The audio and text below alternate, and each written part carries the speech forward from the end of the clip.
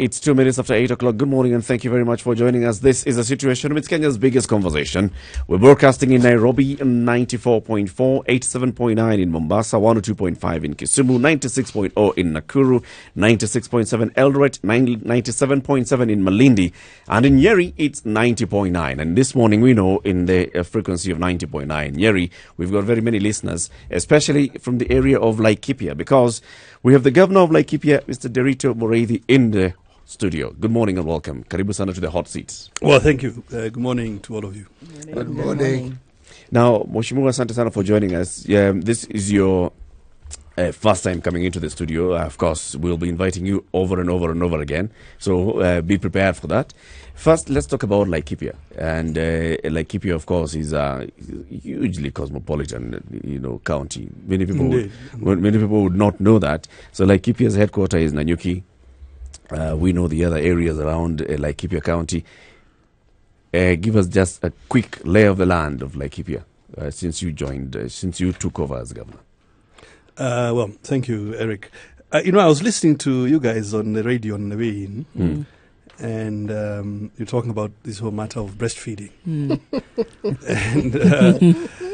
And, just 2 weeks ago, I was opening a creche for the people who work in the county assembly as well as the executive side in Nanyuki. So here's my contribution to that whole debate. Yes. is that although you might say that objectification of breasts and so on, but I think the whole point is to provide a mother with an environment that she can nurture an infant and still be able to work without those two things being seemingly in conflict. And I think that's why, generally, not just in Kenya, I think global best practice is to provide a space where lactating mothers could attend to an infant and be able to and anyway, this is in Nanyuki at the county assembly compound for use by the folks who work at the county assemblies, both the honorable members and their staff, as well as, of course, my staff on the executive side. Laikipia, you ask, Laikipia is about 10,000 square kilometers. That's about the size of what used to be called Central Kenya. So if you take Nyeri, Kiambu, Nyandarua. Wait, so Laikipia is it's that size. It's about that size. Interesting opening sentence. It's a large space. Yep. Our gazetted headquarters is actually Muriithi. I see. Although both the executive and the assembly, we operate from Nanyuki because of historical issues, that the facilities are not available. We are only now building facilities in Muriithi. Nanyuki is on the western tip of Laikipia. From Nanyuki to Churo, which is our boundary with Baringo, would be approximately 110 kilometers. And from Nyahururu to Suguta Marmar, which is our northern boundary with Samburu, about 141 kilometers. So it is a reasonably big county. You're right. All of Kenya lives there, and we like it that way. In my public service, we have 32 of Kenya's ethnic communities working there, including perhaps some of the smallest, like Yaku and Jems. But we are all there: Kikuyus, Turkana, Samburu, Maasai. It's a melting pot of Kenya, would you say? Absolutely. Mixed race? Mixed race, indeed. I know it's the headquarters for mixed race people, apparently. Absolutely. And, yeah. So, karibuni sana. As we say, tembea Laikipia or sema Laikipia. Yeah. Now, there's a lot of work that, of course, you came in and started working on, and there's stuff that you've done. So one of them, of course, you've told us it's about that inclusivity of all communities feeling represented in the county assembly. But also there's the issue that has actually emerged, the issue of provision of public health care. And, Nanyuki some people have actually quoted and cited Nanyuki as one of the models of universal health care. And I can tell you, Eric, I mean, I don't want to pretend has been an easy ride. We've had some quite tense conversations, including with the medics. But right now, we a number of positives about where we are. We are leading in terms of household insurance, health insurance. About 60% of our households have NHIF. And this is because we go door to door. We have CHVs, community health volunteers, and every day they go out door to door to households to talk about health, and they have a mobile application that then we use. It's called Mjali, that we use to register people onto NHIF. So we've had, I would say, reasonable success in ensuring that UHC is happening. There's still some big issues to deal with. One of which is of course, having the right HR. And it's a deep conversation because some people think the right HR for UHC is talking about specialists.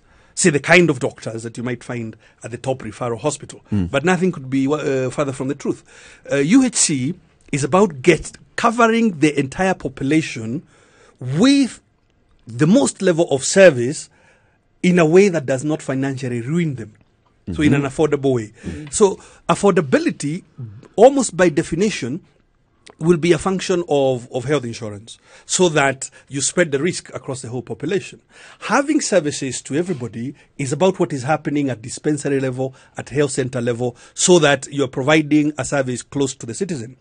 And of course, then are you able to cover the entire population, so including hard to reach areas. Because there are some corners where you may not, the population may not be large enough for you to put a health facility or a health center, for instance. So how do you get to those pockets of populations? So those are the things we're dealing with. And the way we have gone about it is to reform the system in our own culture about what this thing is. So to get the team working on health, first of all, focused on what is our mission in terms of achieving UHC, to make sure that we use data and we understand disease patterns. For instance, the complaint often in Kenya that there are no drugs in facilities is actually a failure of connecting data to action. Because you see, disease patterns are not even. They're not uniform. They're not uniform. I'll give you a practical example. Nyahururu is high and it is cold.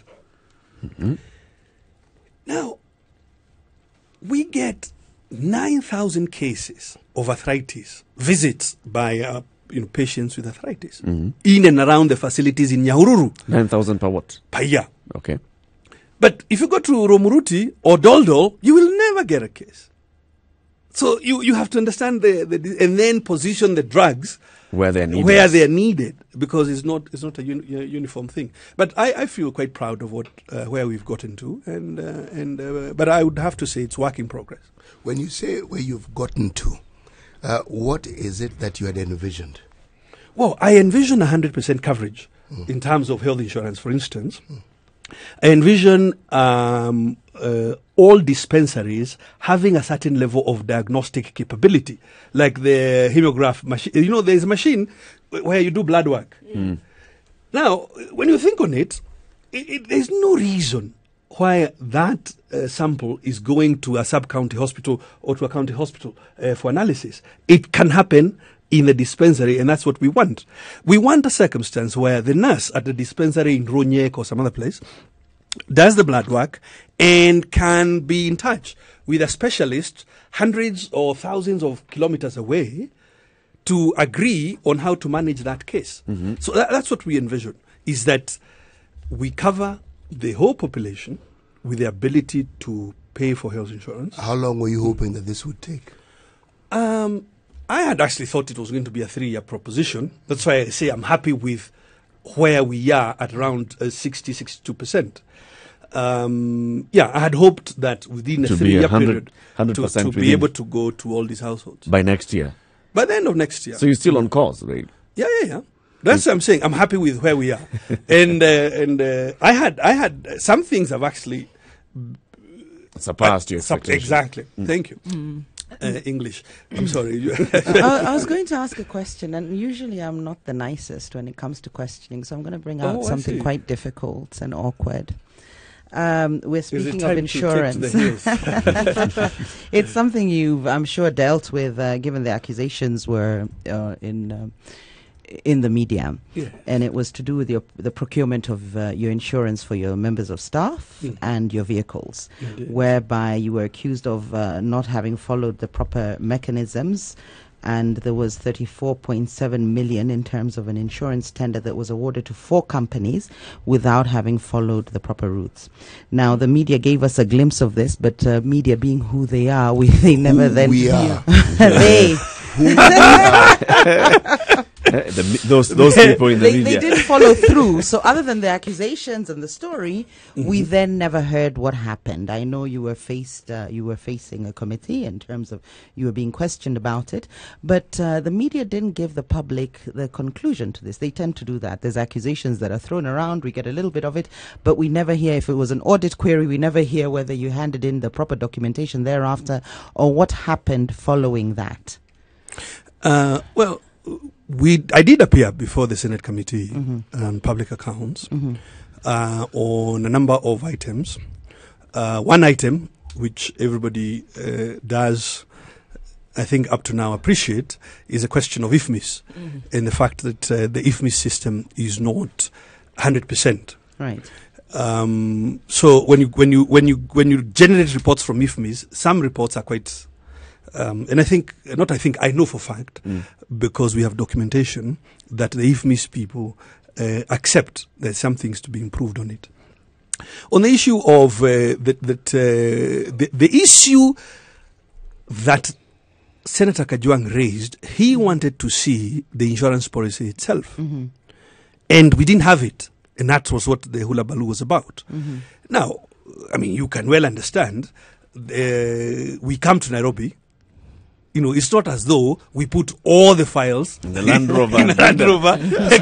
So we didn't have the that particular document that he asked for. Could it have been scanned and sent to you, given but, this well, yeah, it could have been scanned. But we are sitting in the committee. He's saying, "Give it." If I were to challenge you, give me this document right now. You may not have it you have to give me the in time. your hands. Yeah. But I want to tell you, if there is any public service that is undergoing amazing reform, is Laikipia. And you must have seen the news like 2 or 3 days ago about the number of people we have prosecuted from across the system. And the number of people we have exited from the system. Basically asked not to return to work if the allegations of corruption have been leveled Yes, against. I have just sacked an officer because of an adverse audit opinion. Yeah, you have to look. This is Kenya of today, and there is not going to be room for that kind of behavior. In Kenya of today. Well, in my Kenya, Okay. in my In government, Laikipia. in Laikipia, It's better you say that. you know, there's not going to be room. Does that mean for- there's a job for- vacancy? I'm sure. Well, I'm sure I do like I'm Nanyuki. sure you recognize a job application when you hear one. Look, it is a continuing process. But allow me to No, just it's just, summarize it. Yes, pulling it yes, together. the issue. As I came into office, because you see, the fish starts rotting from The From head. there. Absolutely. Now, my county executive, that recruitment process was a professional process handled by Deloitte and Touche. right. I mean, that's who I am, and that's what I bring to the table as a leader in this country. So you wanted to work, you applied, and it wasn't a question that you were on my campaign or you're my. You applied, so you needed to be able to prove that you have some competence. The second bit that I did was, in fact, to exit the Public Service Board, because it is the key agent to help me manage the public service. So I did this. The third thing that I did is to get people, you must have a work plan as a staff member. And now we are on you filling a timesheet at the end of the week. A work plan as an individual. As an individual. Right. And that work plan must be related to the departmental work plan. Aligned to the goals. Which itself must be drawing from the CIDP. So, and at the end of the week, you will fill a timesheet that says, what did you do for the week? So that we can see how is that related to your work plan. And by the way, if you don't fill a timesheet, you are not on the payroll. Now, we encountered, of course, that some staff did not have IT skills, and we have remedied that by actually paying for them to get IT skills. Right now, we are on more higher level ideas, like project management, because government is hundreds and thousands of little projects. You're going to fix a road here, a bridge there, and we want people to have the right skills to manage those projects appropriately. Can I say that, there is never an issue? I mean, that would not be a fair representation. But I can say without fear of contradiction, we are probably the best public service sitting in this country today. How many members does your public service have? Well, probably because that's me saying. I think a third party must evaluate that. Like you, it's.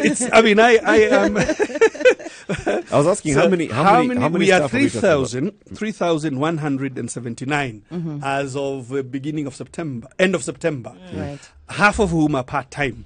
So that, I mean, they don't work the full time. Right. 62% are women. Oh, fantastic. Yes. And Excellent. 30... The balance. 30... I want to tell you something. Intersex? 37% are youth.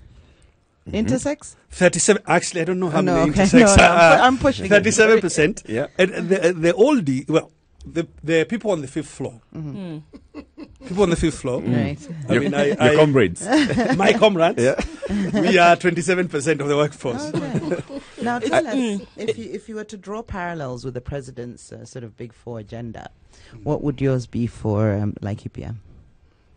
Without having to align yourself with because Laikipia will have its own sort of independent needs and very specific and unique needs. So as a county, when I say draw parallels, just in terms of giving you a framework to answer my question. You know why I'm asking that? You see, unless we want to change the citizen, a political leader is elected on a platform. Right. Often spoken, sometimes written. And it is that is the contract between you and the citizen. We are electing you to go and do A, B, C, D, E, as you promised in your manifesto. So I would feel a bit uncomfortable if I have to amending it now that I'm in office in order to compare myself with another person. Can I ask a different kind of question? Can I ask a different kind of question then? When we look at what it is that you've been able to do over time, health seems to jump out at one in terms of what you've been able to push and achieve. Is that something that has been deliberate for the health of the citizens of Laikipia, or is it something that has gone along with all the other work that you've been doing? It was item 2 of my manifesto. And as I have explained it, my intention then and now, and my promise to the citizen, is to get everybody on a health insurance. And I even disclosed in the manifesto that I expected there would be, we say in the language, indigent. I mean, there would be some households that are really, really poor and may not be able to afford, and that I expected to pay. And in fact, I'm paying now for just over 14,000 households. Because this Mjali platform, yes. When the CHV goes to the household, she's taking not just health type data, she's taking socio-economic data that allows us to sort of estimate the income level of this family. So UHC was number two, and my work around UHC started in my second week in office. By bringing partners on board, AMREF and others, and NHIF, and crafting this thing. So, what are the other big things? I found you talking about innovation. Innovation is point 3. I mean, I have a target to create 30,000 jobs. How?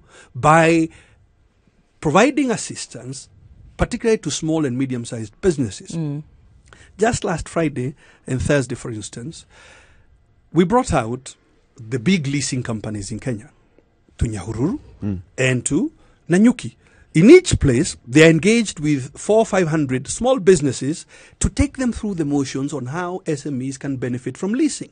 Now, this is the sort of thing that we're doing every week. Bringing out people like KEBS, the Kenya Bureau of Standards, people like KIPI, who, intellectual property protection, on weekly clinics into Laikipia so that they can support small businesses. And we ourselves investing in small business. For instance, we've just invested in a startup as government through the Laikipia County Development Authority. This startup is building a car. A BJ50 is a sort of trade name of it. A what? Is the model. A car. What's it called? BJ50. Okay. Yeah. Don't go there. No, So no, Where? Moving swiftly on. Yes. right. BJ50 Is the is model. a 4-wheel tuk-tuk Uh-huh. that is being made in Nyahururu by this small business called Sagak Tech and 15 other subcontractors. Right now, as we speak, they're assembling 14 units. And I just think is the best thing to see happening. So Yes. Can I take you back? Sorry, can I just take you back one step? If you go back to health, for example, and obviously, I mean, from what you tell us, and we are going to assume that because you've told us is actually what is happening. It is. Yes, we've seen now this whole bungled government leasing of medical equipment has taken the country through all sorts of a tailspin. Then where we have some equipment that doesn't work, equipment that has not been serviced, so even people want to go and access a dialysis machine, for example, they're not able to do that. And we're spending billions as a government to actually lease this equipment to be used at county level. So now here you have this fantastic policy plan that is being rolled out in Laikipia, for example, and then people go in to access this medical care and then they cannot. Using it as an example, where you then go in and you have leased equipment for which has been spent billions of shillings on, and then the equipment for some reason is not working. How does that then impede the workflow of what you've been able to then establish in the country? And looking at other counties, for example, for where this could also be the case. I think on the managed equipment leasing program, we need to evaluate it and see both its positive and its shortcomings. Now, in Nanyuki, at the our county referral hospital, we have an amazing dialysis unit. And that dialysis unit is a beneficiary of the managed equipment lease program. So, I mean, I cannot begin to imagine the suffering that has now been alleviated because the facility is available in an affordable manner at Nanyuki. On the not so positive, the analysis of what is needed per facility was a bit poor. And that is how we ended up sometimes with equipment in the places it should not be. Right. And that has been paid for, which is And a bit more the painful. pricing, It's still being the paid. pricing, It's still being paid for, right? the pricing, and we've had occasion to say this to the select committee. There's a select committee of the Senate investigating this matter. Yeah. The pricing, we see that is a bit dodgy, to say the least. to say the least. Because, for instance, as I was coming into office, we were paying 95 million shillings. My county was paying 95 million shillings per year. Then a year later, we are told it's 200 million. And there is nothing to support. Same equipment. Doesn't that kind of put Yeah. a bug in your ear? Doesn't it? Doesn't it put a bug in your ear to think that we're still paying we more? did Yeah. all kinds of things, said to the ministry, show us why. Yeah. Now, of course, another area there where really, in terms of public finance management, they are breaking the law. This money never actually moves From to the the county revenue fund. No. It's a book entry. You're simply told that yako is Imekatwa. imekatwa 95 million na tumelipa. So it's a bit is Suspect, quite to say borderline. So you're saying you illegal. queried the ministry why this has moved up from 97 And governor said they did to not 200. know, and this was the case. What This did they is the say? case. They have said nothing. They have remained mute. So you don't know exactly why We this- have no, you it know, has doubled. It has doubled, and you have not given me any new equipment. You have not brought the CT scans that you promised. Have you not queried this? We have, is what I'm explaining. We have in writing, And the response hasn't and, come. and they have remained mute. So I'm glad that the Senate Who's is, the equivalent of sort of your Solicitor General at county level? is a county attorney. If your suggestion is shouldn't we sue them? I mean, I think that I is was going to perhaps say. as an interesting idea. My next question actually is you tampering or you crossing over borders. You recently launched an airstrip. That doesn't belong where. Doesn't belong where it was launched.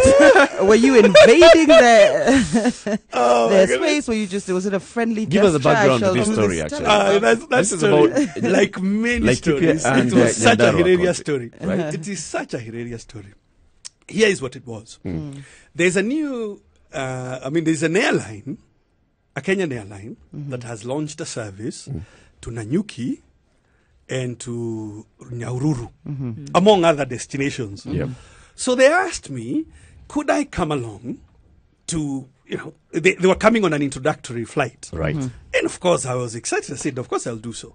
So I called my colleague, Kememia, and I told him this, and he was really happy with it. So, in fact, he sent me his CEC for transport. Right. Then I called my colleague, Kenyanjui, governor of Nakuru, Right. who requested the speaker, and the speaker came. So we are there, and it's really a nice thing. Also, you That- thought. That is what I thought. So Where was the event? at For- Nyahururu, it for- is just. I'm going For those, there. for those who don't know the story. As you leave Nyahururu to go into Nyandarua, the general area called Swera, because there's a big farm famous there called Swera Flowers. Yeah. The airstrip is there. So it is about, 7-8 kilometers from the CBD of Nyahururu. But you are in Nyandarua County. Okay. You're in which county? Nyandarua. Just Yeah. making sure. So we went there, and it was very nice. People from Laikipia, people from Nyandarua, people from the environment, which is Nyandarua, Laikipia, Nakuru. Which county?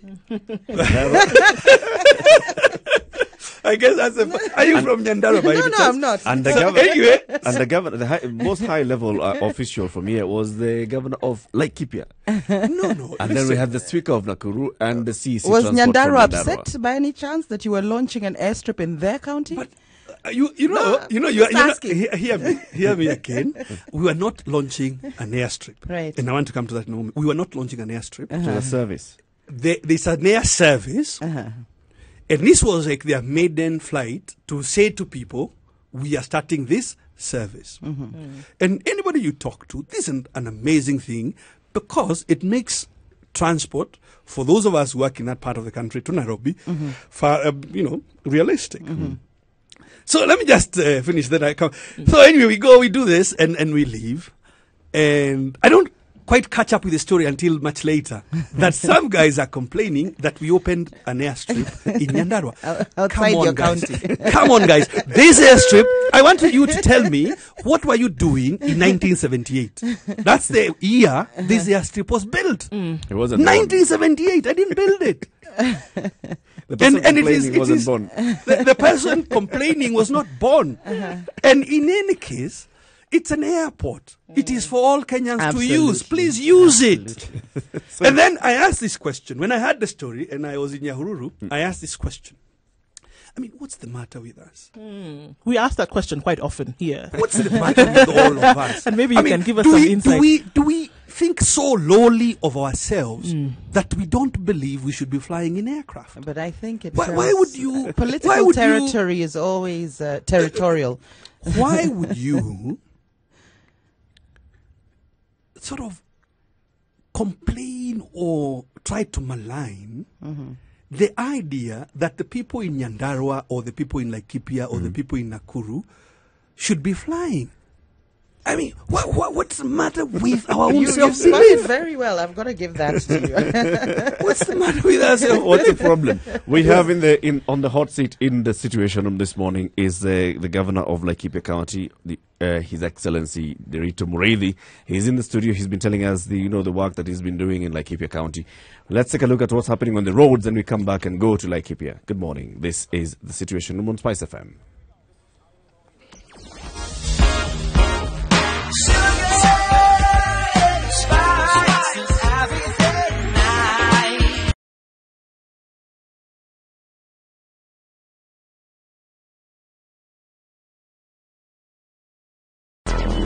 Traffic.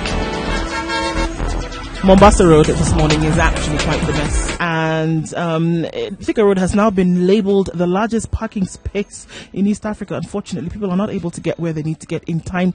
Yes, we do have major traffic situations on Mombasa Road today, as well as Thika Road. Of course, the rain is not helping matters, or rather the wet conditions are not helping matters, because that makes everybody slow down. That really is what happens. So it's crazy, it's messy, it's Mombasa Road, it's Thika Road this Monday morning.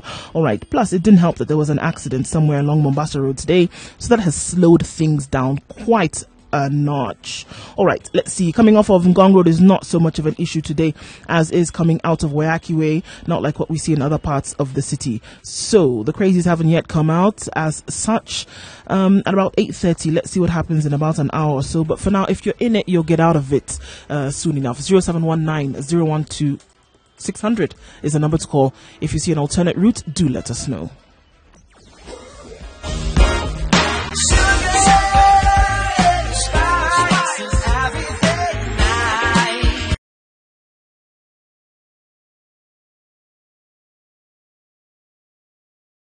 Mature, intelligent talk every morning. Right. 94.4 Spice FM, Nairobi. Anything you want to say to the governor of Laikipia County, Ndiritu Muriithi? He's on the hot seat in the Situation Room this morning. You can do that via our Twitter hashtag, The Situation Room, via our website, www.spicefm.co.ke. We're also live streaming on Facebook. This is the first and only 24-hour audio-visual radio station. You can actually tune in and see the governor in the studio. We're live streaming on Facebook, Spice FM KE. Post your comments there or your questions. I'll be opening up the phone lines in a short while, 0719 012 600.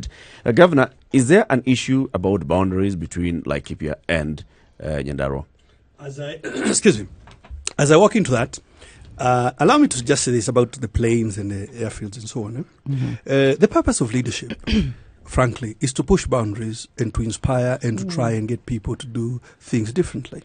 To push boundaries? Yes. Okay. That's my view of what geographical boundaries. Not geographical boundaries. Oh, Boundaries in terms of what you're able to achieve. Thank you. Okay, there we go. So personally, you will find that many of the things that I do as a leader are trying to get people to do things differently, because I think it's frankly crazy to do things in the same way we did yesterday and the day before and expect different results. It's the definition of insanity, as they say, right? So, on to the question of boundaries. The Laikipia and Nyandarua have had a special relationship going back to colonial times. In fact, I would say Samburu, Laikipia, and Nyandarua. Because remember, these used to be under one district commissioner. And for the longest time, the facilities, the town was Nyahururu. So for whatever reason, when Nyandarua was created as a district, the government officers and facility went to where the town was, and the town was Nyahururu. So, growing up, or being even born, Nyahururu is a town in Laikipia, but Nyandarua operates from Nyahururu. So obviously there will be facilities in Nyahururu that belong to Nyandarua as a county. Buildings, for instance. But since independence, Nyahururu citizens have always voted in Laikipia. So, to me, the way I've approached that matter is to say like this. If you go, say, to Gigiri, here in Nairobi, the UN has a gigantic complex there. It doesn't mean that Nairobi belongs to the UN. To the UN. Yet, or if you go to the U.S. embassy there, actually, the embassy is U.S. territory. Yes. But it doesn't mean that Nairobi belongs to the U.S. simply because there is U.S. There's a territory. facility there. Yeah. And finally, my own approach to this matter, because, by the way, I was MP for West Laikipia before, during Kibaki too. And my approach to this whole question has always been, why does it even matter? If we were very smart, we should persuade the Nairobi government to come and operate from Nyahururu. That's how there will be more business and more jobs. So let everybody come to Nyahururu. All we need to do, which we are now doing actually, not just in Nyahururu but in Nanyuki, is that as counties, we need to plan that small metropolitan together so that services are being rationalized. For instance, if you are there near the airstrip, and all the space between the airstrip and Nyahururu town, we cannot possibly expect you to wait for a fire engine that is coming from Olkalau, which is 60 kilometers away. The fire engine there in Nyahururu should serve you. Right. And that's exactly what we do. And it's the same in Nanyuki. The people living in Gatheri, for instance, or on the Nyeri side, Ishoga, all those citizens are served with, for example, water and sewer and fire services. They are served from Nanyuki. And that's the rational, realistic thing to do. Are you this realistic with regards to resource distribution and the different counties and boundaries? Are you this generous, I meant to say? Because you seem very generous with the services, but what about when it comes to providing services outside your county and resource distribution? Sewer and water and even fire services, they are not really for free as such. Citizens pay. Water and sewer, you pay quite directly. Yeah. So it's not. All I'm saying is that we should not be dogmatic. There's a boundary here. There's a boundary here. Pragmatic. Therefore, we must be pragmatic. If there's a fire across the river, go and sort it out.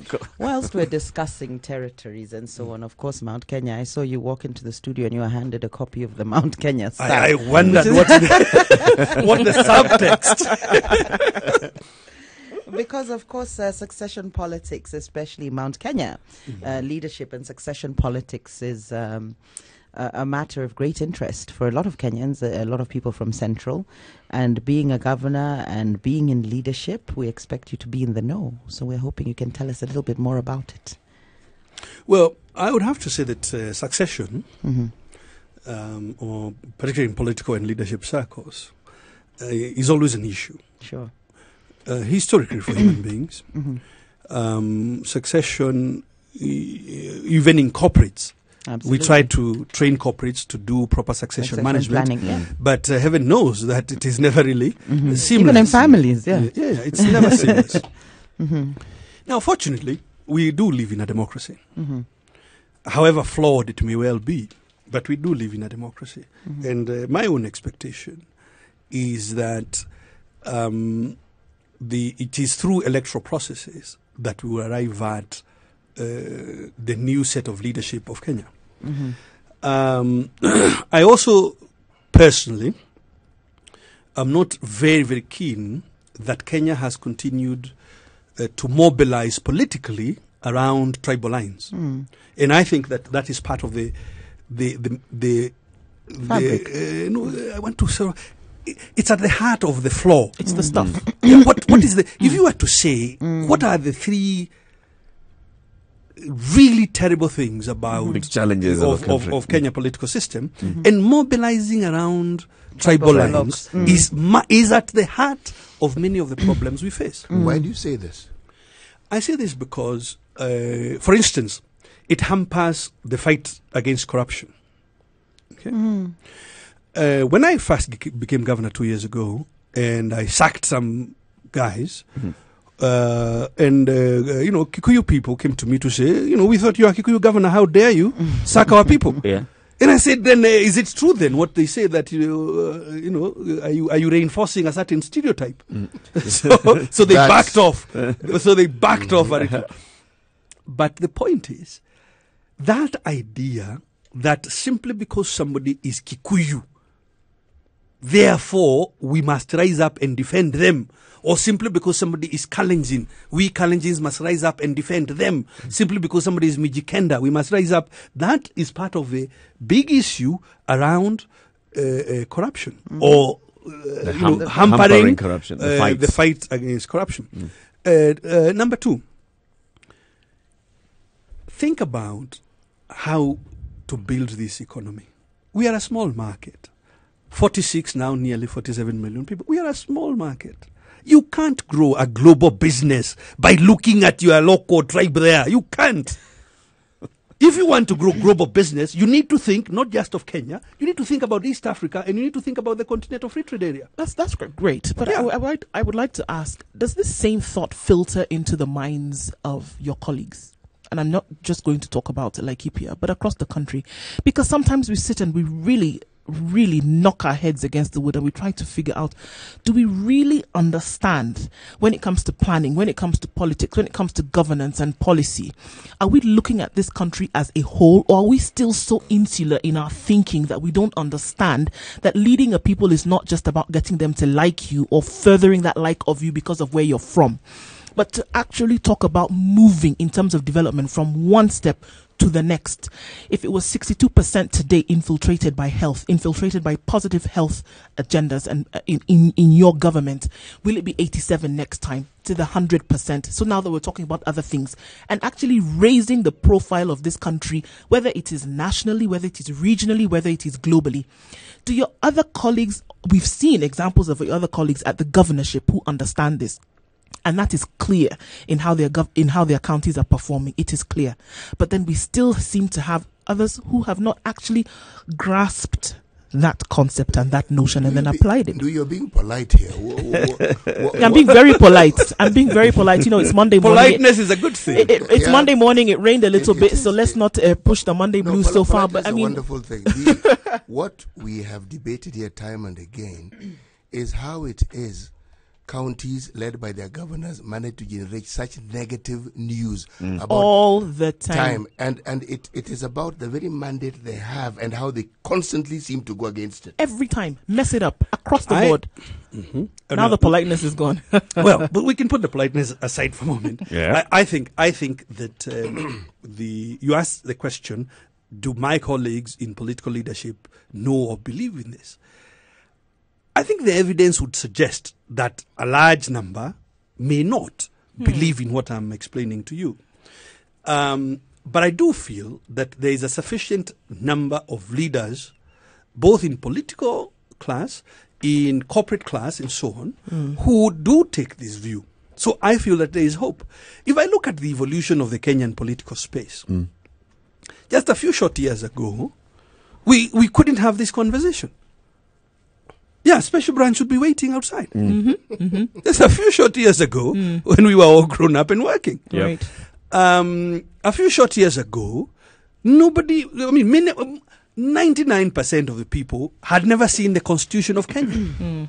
It was referred to by all these lawyers, but citizens had never really seen it. Now, it's the stuff we debate all the time in various social places. If I look at a short 10 years ago, many towns in northern Kenya, in many spaces, had never seen a kilometer of tarmac. That's a short 10 years ago. These things have become possible because of devolution. Now, do we have challenges with it? Of course we do. But I tell you, it is the best thing, it is the best decision that Kenyans made for themselves. The kind of things we are talking about that we are achieving in Laikipia, I bet you, to various levels of success, you will hear the same stories in other counties. For instance, this financial year, we will probably gravel 800 kilometers of roads.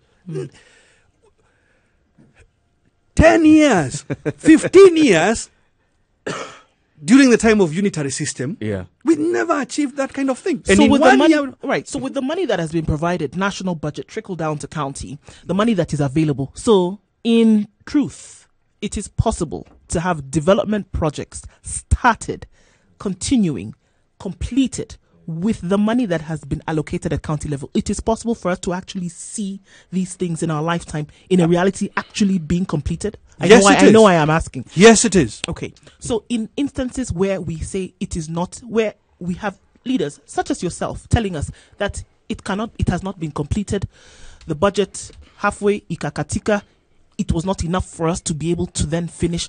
What then are we supposed to believe? The same people who you've told us bear the same vision, hold the same belief. But halfway through, money finished. If you go there, I don't know how to answer you. You see, even in the private sector, companies in the same sector, some are profitable, some are not profitable. Yeah. So it's a function of the way the management of that team is working. It's a leadership. I think what would be really interesting is how do we then encourage Kenyans to have perhaps a different template of evaluating leadership performance, or even, and that's why we are saying let's get template. out of tribal mobilization, or even a different template of how they vote in these leaders. But that's what I'm saying, because after all, you vote because you have evaluated whether you want to believe it or not. You are making a choice, which implies, hopefully, you thought about it a little, and then you said it is her and not her. No, exactly. That's very forward thinking. And even as we create this template of leadership qualities that we want,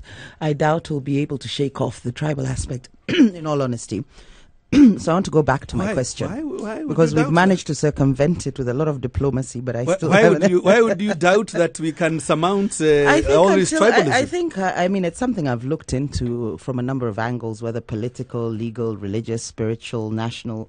But until we form a Kenyan identity that we have more of an affinity to and feel we belong to before our tribe, we're not going to get there. So it's a multi-pronged approach. It's going to take a while. And until our leaders actually stop dividing us tribally and stop using it and politicizing it, and we can actually celebrate the ethnic diversity, but it's a process. And I think at the moment, as we go back to your question, look at what happened the other day when Kipchoge was trying to go under 2 hours, and the whole country stopped, and we all sat around television sharing, in fact, my own now contribution to the whole thing is that now I'm trying to go to do 10 kilometers. Get out of here. Just listen to me. 10 kilometers. And now, I mean, I can't, I'm not Kipchoge, obviously. No human is limited. Yes.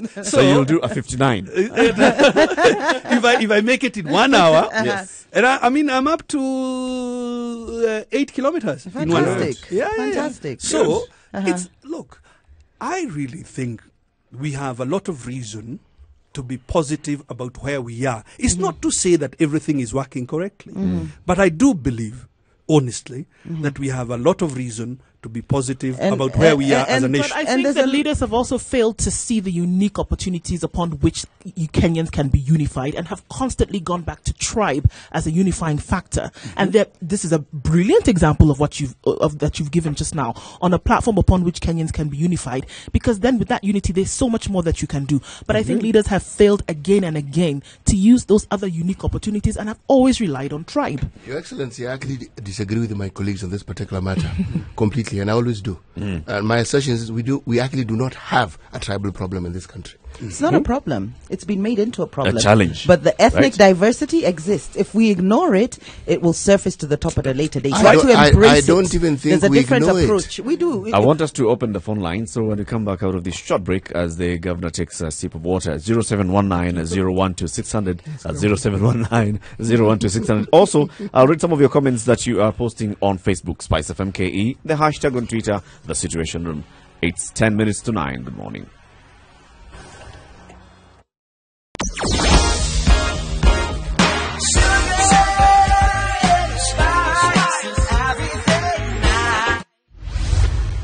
Mature, intelligent talk every morning.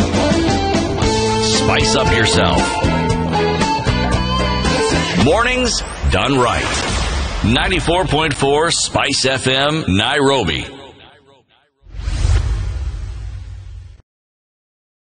So my approach to this tribal problem, as we call it, is to accept that we're a multi-ethnic democracy, and there's no harm in that. And the minute we espouse that and start tweaking our democracy and the framework through which we govern, with that in mind, then we start to deal with the problem, or at least make it not a problem. Now, having said that, and I'm not countering what you're saying, this is my personal opinion as to the approach we should take. Centuries of history and social context and differences. We must remember that our borders were divided irregardless of sort of historical context and social differences and so on. You have Maasai in Kenya and you have Maasai in Tanzania. Mm-hmm. And these tribes had come together. I'm not an anthropologist, but there's a good reason as to why they had come together over the centuries. Now, we can't do away with that altogether. The fact that it's been politicized and used as a tool and been almost weaponized against the people of Kenya, that's another conversation altogether. But having said that, I want to come back to this issue of Kikuyu leadership and succession, or Mount Kenya. Mm-hmm. I know, of course, as a national leader, it's not something you want to be seen to be propagating, this idea of tribalism. And that's why I want to give it a foundation of it is the reality on the ground, in that we do vote in tribal blocks. This is the nature of the democracy we have. And you're very aware of that as a politician. Okay. I mean, look, please let me just jump in for a moment. I want to make sure the audience's curiosity is satisfied here. Let me jump in at a moment. I am governor of Laikipia, independently elected, against gigantic Jubilee onslaught. So you're not eyeing, for instance, the seat of Mount Kenya leadership. Not even eyeing. You're not involved in any. Step by step, Jerry. Step by step. So he started by first of all laying the ground. Yes, I am elected independently. I am elected in Laikipia. I have said to you, 32 tribes of Kenya live in Laikipia.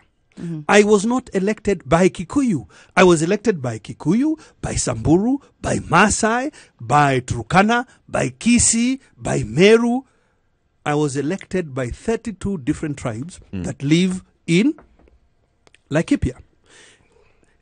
Yeah. Now, what is the responsible political leadership point or action is to say, for instance, in my public service, is it representative of the people who work, who live here? Because I refuse to believe, and I know it is factually not correct, that only some people are educated or can do whatever. Everybody can play and does play a role. And that is exactly what we've done. A deliberate thing. And remember what I told you when I first started, that one of my first actions was actually to fire the Public Service Board. Because I said to them, you've been sitting here for 4 or 5 years as professionals. Why don't I see a deliberate effort to ensure that every Kenyan who lives, the tribes of Kenya who live in Laikipia, feel that they are represented in a seat of power? Inclusivity. Absolutely. So, it's not to say that we don't have tribes. Of course we have tribes. Absolutely. And we have had decades and decades of tribal mobilization. But it is to say there is an opportunity for us to... You're taking very long to answer that question. Get to ansering that question. No, it's fine. I was enjoying. If there is asking if she can vote for me as the sort of titular Mount Kenya leader, yes, please do. No, I want us to have... be tribal. So long as we are not seen to be tribal. But you came together as leaders from Mount Kenya region, right? And we've seen you as governors from the region. We have an economic bloc, as a matter of fact. The economic bloc, like economic, or is there a political caucus there as well? It is an economic bloc, but it has some political side to it. There is no economic process that doesn't have politics in it. So we go into the politics of it, all right? No. We actually have tried very much to play down the political angle of the Central Kenya Economic Bloc, for the reason that our primary interest right now is how that bloc the market of that bloc can propel the small businesses within the bloc. Also, I'll be very honest, and it's important, if we're going to actually get over the problem or the tribal problem, because I believe in ethnic diversity and it doesn't need to be a problem, but if we're not honest about the conversations we have, and when you talk about playing down certain tribal allegiances or meetings or caucuses, the very reason for that is because anytime Kikuyus do meet as a caucus, there's an issue. Am I on the wrong? No. There's an issue. There's backlash from other communities nationally. There's assassination attempt. Supposed chest thumping. So there's no communication. Even to come up with collective bargaining power, whether economically, politically, as a bloc, it becomes very difficult and things are hidden. And this is the conversation I'm trying to bring out. Kikuyus, the truth be told, in my view, have been verified a little or a lot that you Kikuyus have commanded power, both politically and economically, and therefore, when we hear that two of you are meeting, we get a bit suspicious. Right. And I think that Kikuyu leadership has to manage that perception. Why do you think it's a perception and not a representation of reality? Well, it is a perception because the perhaps just as many Kikuyus as other Kenyans in other tribes have not had a role either in the wielding of power or in the wielding of economic More might. Kikuyus than any other tribe. Yeah, so that Kikuyus are poor, or many Kikuyus are poor. Kikuyus are in Just like so it's not correct to sort of assume it is every Kikuyu simply because they are Kikuyu. You see, visual representation doesn't necessarily have to represent the whole truth. This is what we're saying. If you, for instance, look at, say, material well-being or wealth as we call it, and you look at the indigenous communities in this country, the one community that represents is the most are the Kikuyu. Asians as well. There's certain narratives that are amplified. Asians as well. If you look at them, or the Jewish community, there's certain communities that are not spoken about. No, I premised it on the native communities that we have. African Indians are native here now. They're a tribe. They're considered. Well, Kikuyus aren't. Then Dorogo, we are speaking the out. truth here. So you're saying the black? Yes, but that's what I am saying. All right. Right. Native are the people everybody else found here. Okay, to put it simply. Now they represent that. Now what isn't spoken of is the phenomenal effort that they have made individually and as a community to present what we now see. It didn't happen overnight. Or the adversity that they faced, or their proximity to the CBD, or their interaction all that with the is part and Muzungu, or the parcel fact of it. that they received their title deeds So to earlier you, could is it actually perception or leverage their reality, land for CT? business. No, To you. For me, it's reality. And I'm saying there's nothing wrong with it. What needs to be managed is not the reality, it's the perception. I'm sorry, Your Excellency, we've dragged you into a tribal... Actually, Your Excellency, it isn't a tribal discussion. We said we wanted to talk bluntly about it, and I am actually doing precisely that. We are talking bluntly about it. We've But had can the we governor speak of Kikuyu Laikipia succession, County please? for the past 1 hour. We've had the governor of Laikipia County for the past 1 hour. We're going to retain you here for a bit, Your Excellency, because we need to talk about succession politics as well.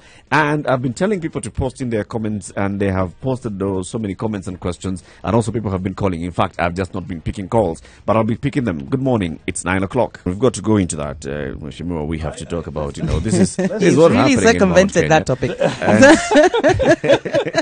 But before we get bringing there, it back. I think I'm going to be picking up a couple of calls, and because it's important that you had also posted this to your constituents, and they have some questions and concerns. Let me read something here from Kibet Kipkosge, who says, "I'm borrowing a lot from Honorable Ndiritu. I have worked partly in Laikipia West, Olmoran, Mwenje, and Tebelekwo, close to Chuo Secondary School. Mheshimiwa, water in this area, kindly. You guys need to sink boreholes, replica of Cherumbo and Olmoran Parish water pumps.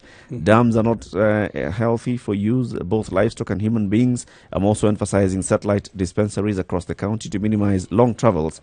Finally, champion for more inroads to help in matters of security." Indeed. Feedback from your constituents Absolutely, there. yeah. Saying, yes, you're doing a lot of work, but there's still all these areas that you need to attend to. And, Kibet, I hope you know that we have 3 dams on the boil right now, including quite close to Churo. And as I agree with you, we do need to do more on water and roads. The road from Sipiri going to Olmoran is under tarmac, and we're also going to be doing some stuff around Olmoran.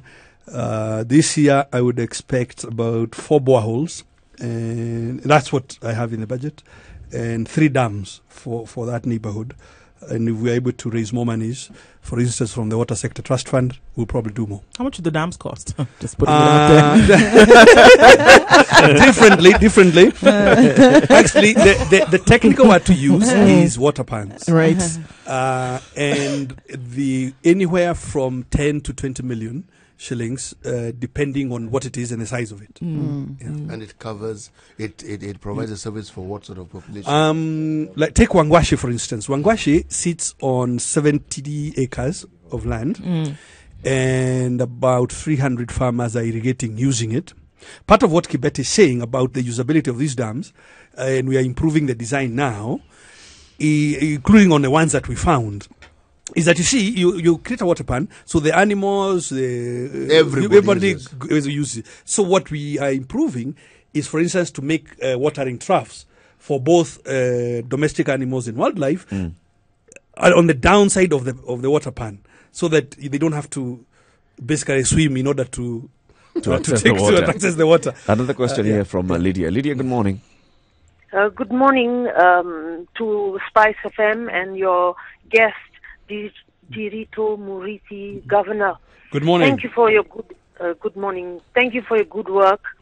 I would also like to say that the 5 milling flow companies are to be closed down because of aflatoxin. These CABS officers who discover it should give advice, not close down companies. Companies are done by honest, hard workers. So help them to survive, to create employment.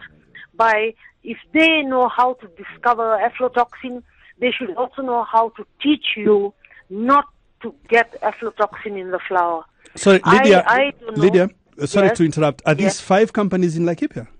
Or you're saying nationally? Not necessarily, just national. Nationally, yeah. Okay. Yes, because I don't know if aflatoxin if I was a business person and aflatoxin is in my flour, I would try to kill them by,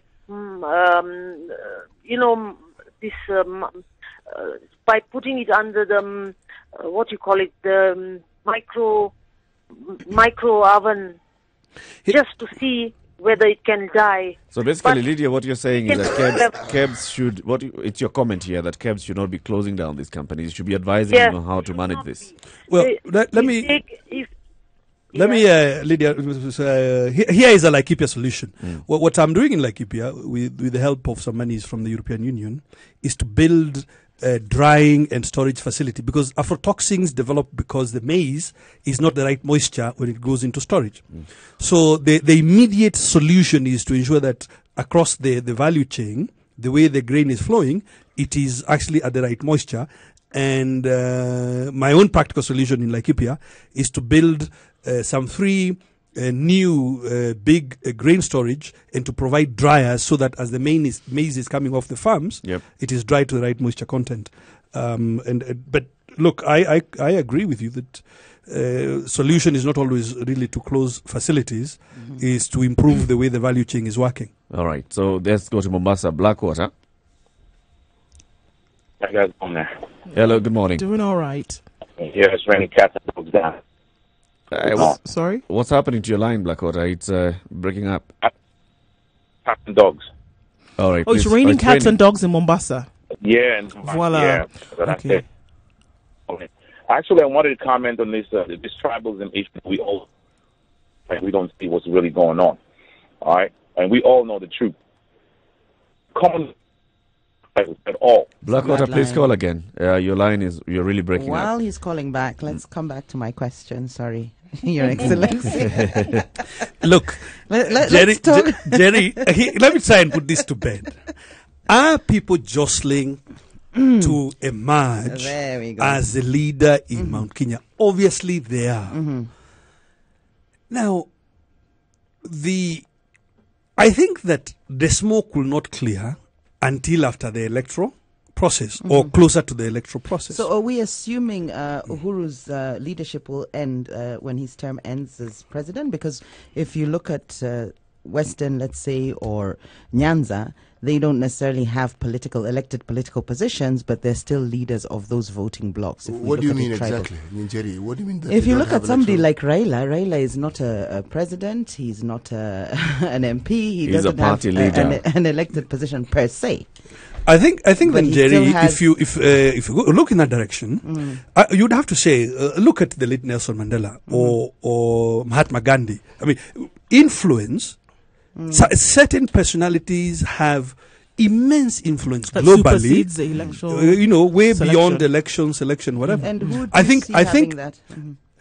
I think certainly Uhuru will play that role. I would imagine almost inevitably that Even after his term. Okay. So I think that if I understood your point, is more who will be. Who is will it hold in fact it all who together? will be The elected one, who will be the face? Who will be the face of politics or political leadership in Mount Kenya? And I'm certain that. Well, there are many personalities, including myself, who are interested. Will you be running for a second term? I will be running for a second term as governor just in making Laikipia. sure you're not a presidential candidate. So who do you see? These are the names I want to hear. Well, I don't know. I mean, the same names that you in the media No, have. let's hear The name that I know is Ndiritu Muriithi. Governor, you can see yourself in that corner, right? You can see. Can't you, Eric? Can't you? You can see how far you've been pushed by Jerry. I tell you, Right. he has really tried. So I think we leave it there. That yes, there is jostling. And I think that people will be looking, for example, amongst governors, people will be looking at various parameters, performance and what have you, to as they cast their lot. There are also second-time governors who, there are people, say, who at the moment at cabinet level, again, also interested in this matter. So I think let the candidates or the But there's a caucus. Would you Central then Kenya say Governor's that your Caucus. county as and what it represents in terms of the multiplicity of ethnicity, would you say that it gives you an advantage as presenting yourself as a national leader? Well, I certainly hope so, because here's leadership and politics. Again, a personal view. Leadership and politics are not exactly the same thing. Every leader requires politics because politics is about a certain process. But not every would-be politician is a leader. Right. So if you were to ask me of myself, what do I bring to the table? What difference do I make when I come to the table? I think I have shown clearly that I can manage a multi-ethnic unit and manage it well. I think I have shown that I can bring professionalism to the job and do so with relish and with effectiveness. Economic growth. So the simple response, 8.6%. So the simple response, 8.6% ahead of of the growth. national. Is it being felt vitu ni tofauti on the ground? Let's get a comment from Rono from Eldoret. Good morning, Rono. Good morning, Eric and Mheshimiwa and panel. Good morning. Rono. Yes, two things. Mheshimiwa, thank you for availing yourself. Yes, One, I would want to ask Nyeri to pick on the thread he had earlier on about entrepreneurship and marry it with the issue politics. The situation we have obtaining now is simply where someone is promoting a narrative that, of course, works for his own interest. There's nothing wrong with us being tribal. I mean, it's natural. You have to be born from somewhere. But having said that, nobody marries his own sister. If it was a question of appreciating the people you only know, nature by itself demands diversity. There should be a cross-pollination of ideas, genetics, name it, anything. The challenge we have on promoting entrepreneurship is that we forget it is a mindset. It's not something you are going to train on. You either believe you are relevant to society and you have something to offer us, we'll pay you as a byproduct.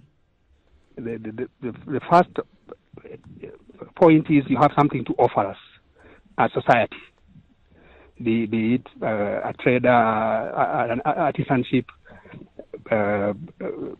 Mwalimu City on the other end, you know.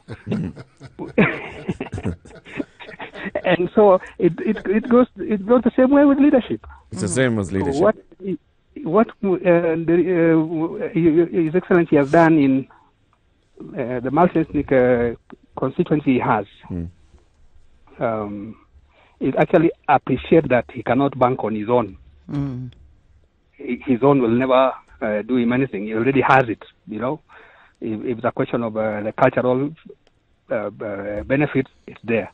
You need a way of cultivating an appreciation of purpose of within others. the social spectrum.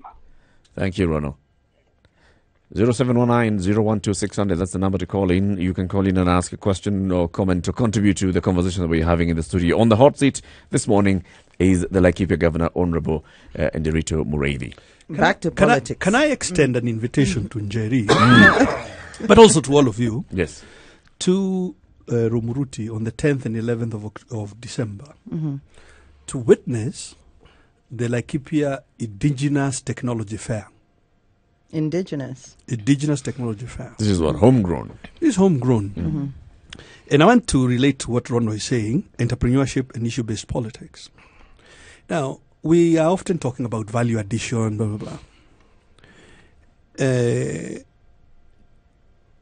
He will be absolutely amazed at the technologies the peoples of Laikipia have.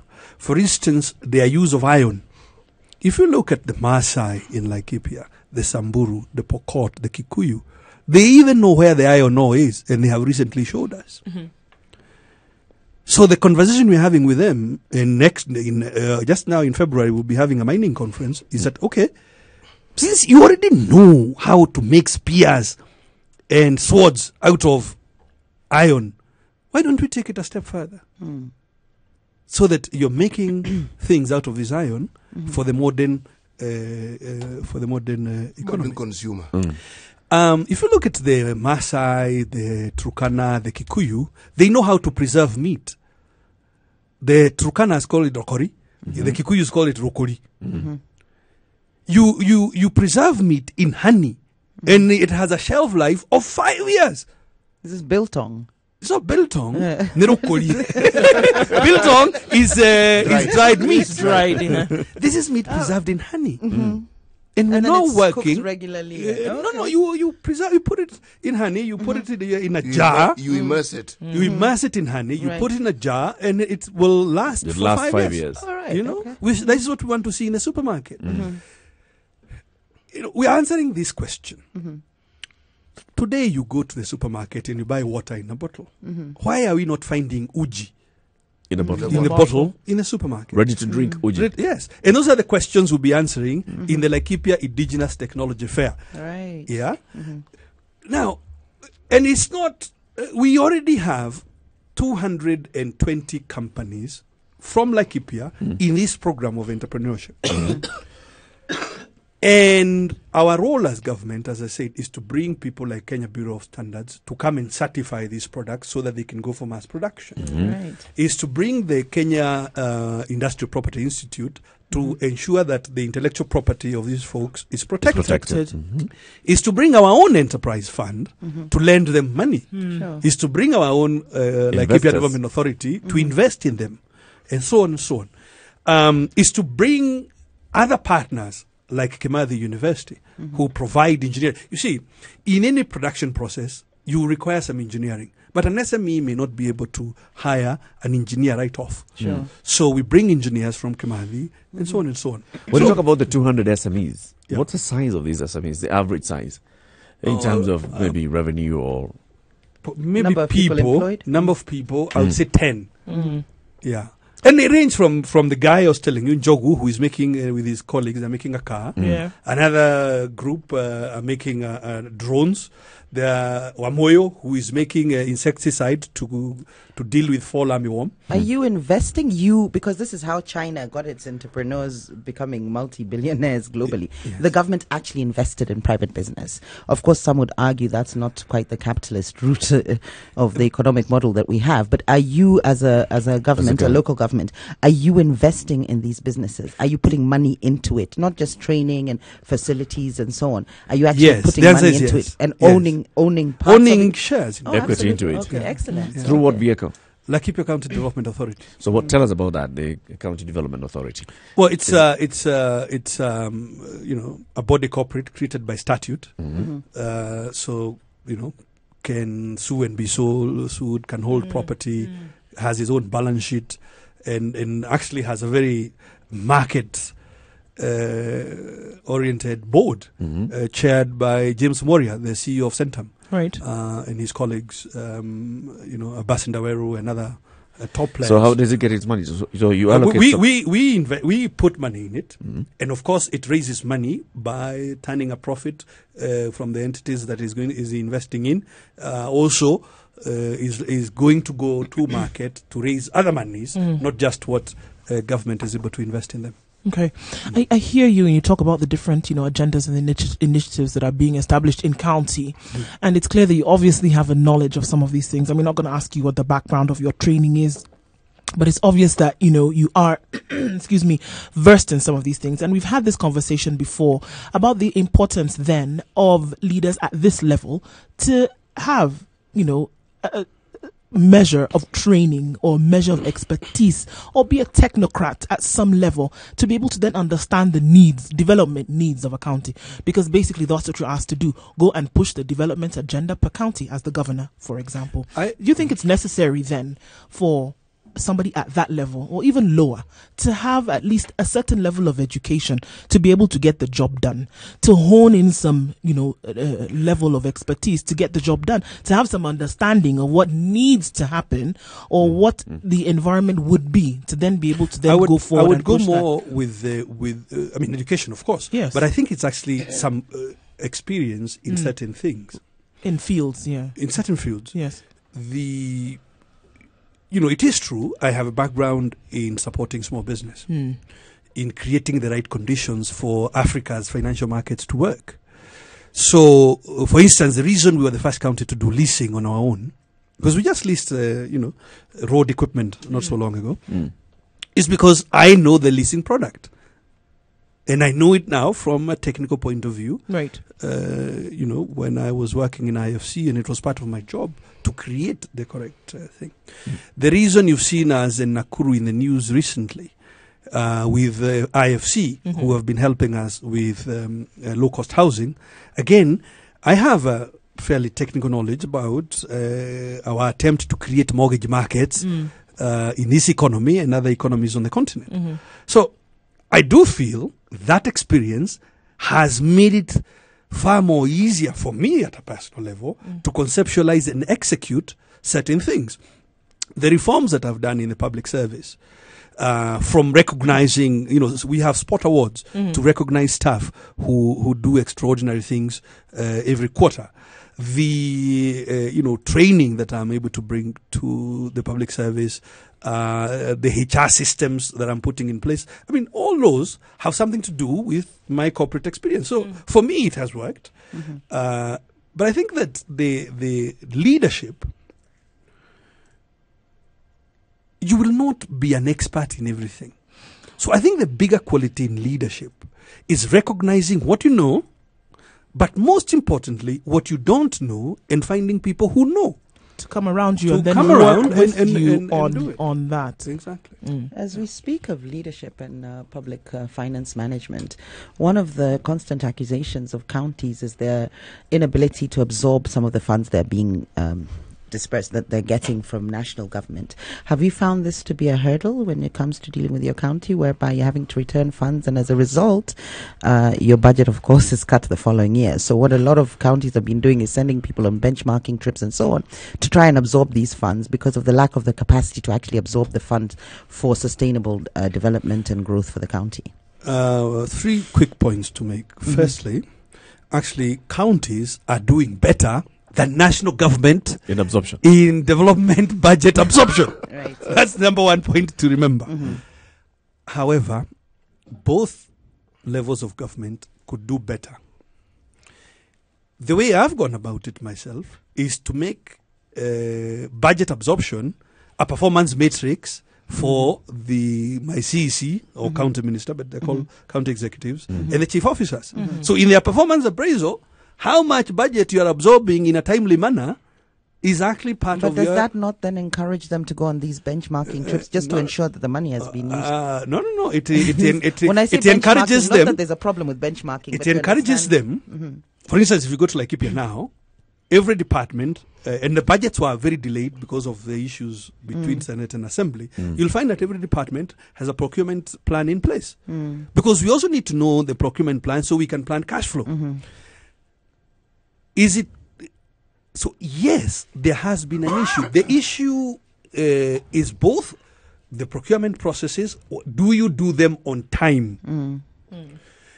But also cash flow releases from the treasury, because even treasury does not get all its money in one go at the beginning of the year. So there's a bit of management you have to do in order to ensure that you do absorb your budget on time. Your money comes in. I want to ask a couple of questions, of course, as we go into national politics as well. Number one, we saw the release of the census results last week. And, of course, it was met with hue and cry from some quarters and celebration from other quarters. What's the situation in Laikipia? 818,000 people.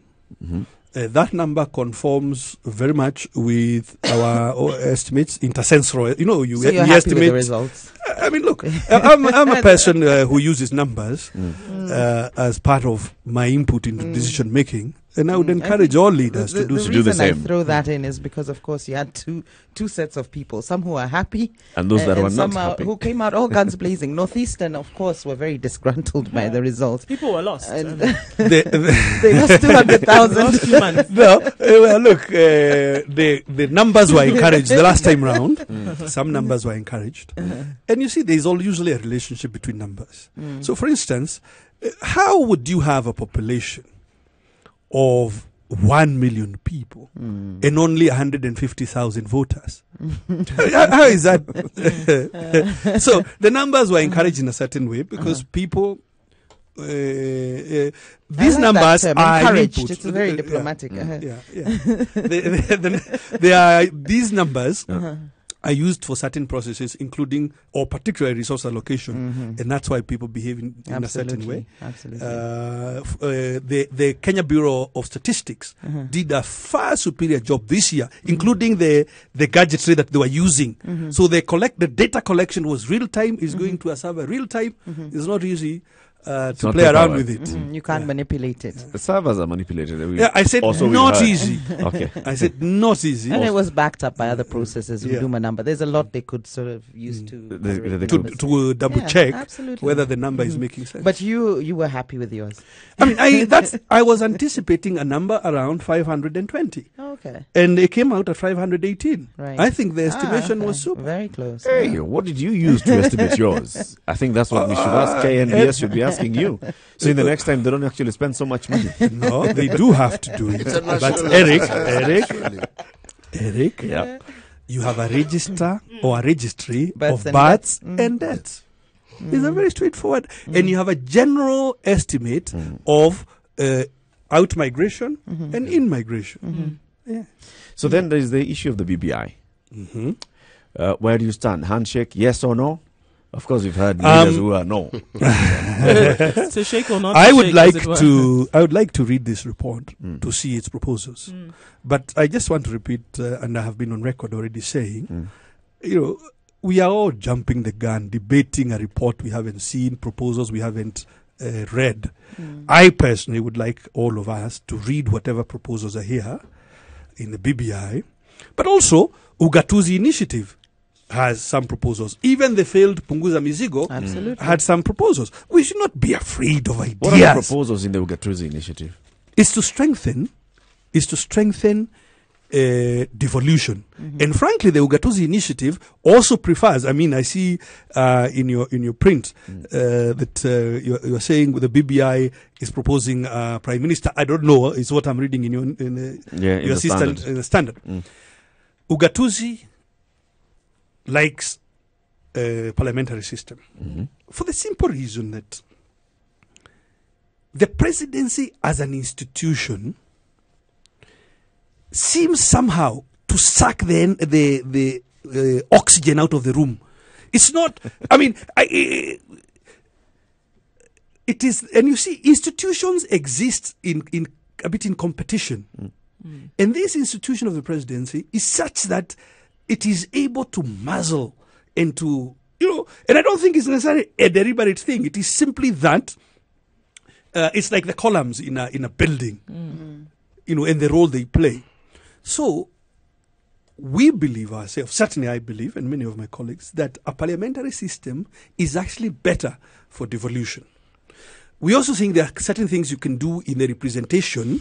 For instance, you must really make sure that the interests of the Senate and devolution are aligned, and we can go into that in Nairobi. So, personally, let the ideas be put in the marketplace of ideas. Let us debate them. But I say there's also the politicians who have said, don't debate any other idea. Let's wait for this one. And this is the Honorable Prime Minister Raila Odinga has said that. Wachana punguza mzigo, BBI inakuja. Sadly, we politicize things. I don't know if that's what he has said. I totally disagree with him. I mean, we have our own ideas, and nobody has a monopoly of ideas. And I think that to be in leadership is to accept that the next person may have a better idea than you. But why did the COG then wait to, I mean, there was an opportunity to go and meet with the BBI team, right? The BBI team was going around the country. We gave them our views. So you gave them your views, and then now you're putting together your views again into a different... Eric, we as a devolution family, meaning the COG, the CAF, which is, County Assemblies Forum, as well as Senate. And remember, Senate even had a select committee in the last session. And they produced a very big report about the ideas of what could be improved in the Constitution. I'll give you an example. The division of revenue, there is some untidiness in the law. If you don't remove that untidiness, you will witness what we witnessed this year over and over again. What is the untidiness? The national executive, if you read if you read the actual words of the Constitution, Article 221 appears to allow the national executive to proceed to conclude its budget, whether or not the division to counties is concluded. Which obviously is a bit of an oxymoron. If you are dividing something, those two, you can't proceed with one piece without the other. Now, 224, which deals with allocating to counties, division to counties, commands that the county budget must be based on the division of revenue bill as passed by the assembly. So you create, the drafting is untidy. And it created a loophole that the national executive successfully used. Exploited. Thank you, Jerry. So, for the future of devolution, you need to close that gap. Take the relationship between the Senate and the counties. Now, the senator is directly elected by citizens. So, their immediate allegiance is not to a county government; it is to the electorate. That, so. Their interests are not actually aligned. And you have seen this over and over in that relationship. Finally, take something like disease control, both for animals and for humans. For example, animals don't know and they don't care where is a county boundary. I mean, they gotta go where they need to go. Just go where they need to go to look for grass and rain water. Now, yet, disease control is a county function. The mechanism to coordinate between counties, since counties don't have any control over the police, because it's an enforcement issue. Who will stop cattle to ask the owner of the Crossing from cattle, one side. where is your documentation? Have they been vaccinated and so on? It's a police function. Yep. It makes it very difficult. So there are bits and pieces of untidiness in the constitution that need to be tied up. We are Quick one taking before we go your to the comments and looks. Let's go actually into the break because you're a bit late I have looking at traffic. 3 words. Hold them. Kieleweke, Tanga Tanga. Okay, Kieleweke and Tanga Tanga, and Yeah. you'll come and tell us. Okay. You'll come and tell us. You'll pick your favorite word. 27 minutes to 10 o'clock. Yes, this is a Situation Room. It's Kenya's biggest conversation. Let's take a look at what's happening on the roads.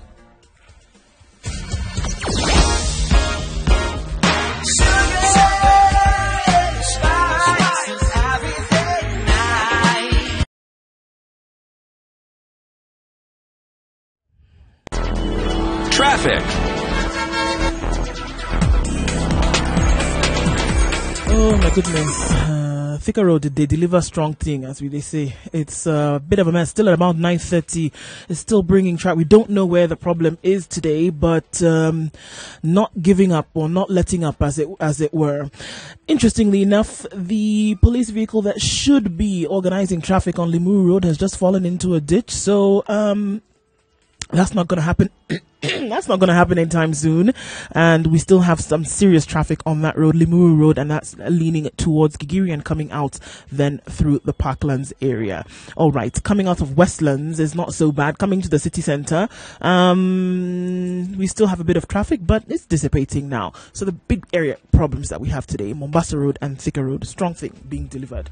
0719-012-600 is the number to call. If you do find an alternate, let us know, and we will see how we can keep you moving this Monday morning. It was a little bit wet on the roads earlier, so that could explain why we still have those serious issues on those two major roads.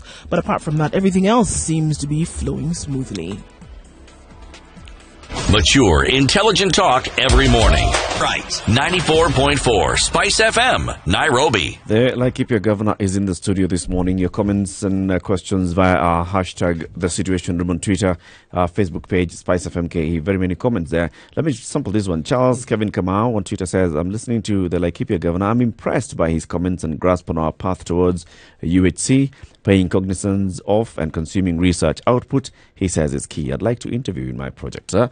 I think he says he'll be in touch.